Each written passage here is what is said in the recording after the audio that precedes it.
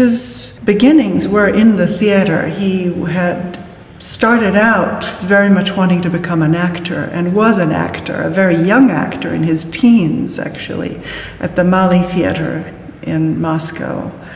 And I think he took that with him into choreography. You know, the drama in a character, or the experience of the music into the body.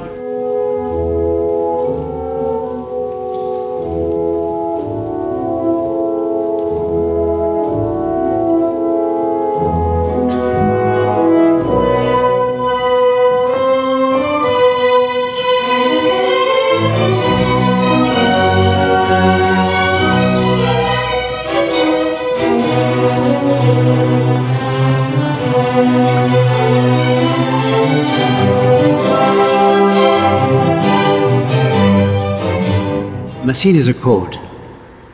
If you don't know the code, you can revive the ballet, but it will never be a Massine. You have to go through it, you see, and experiment his tuition, his dictatorship, and all this, and then you finally understand. It goes into your system.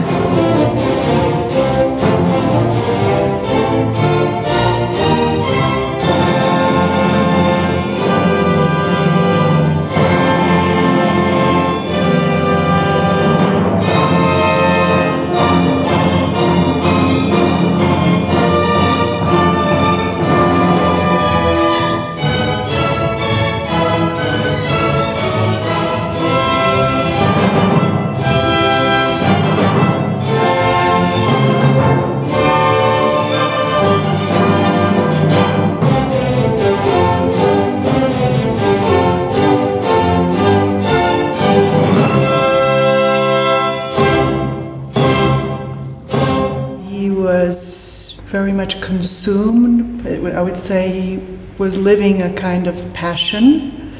As far as I can remember back in childhood, he was always like that, and the passion was creating dance.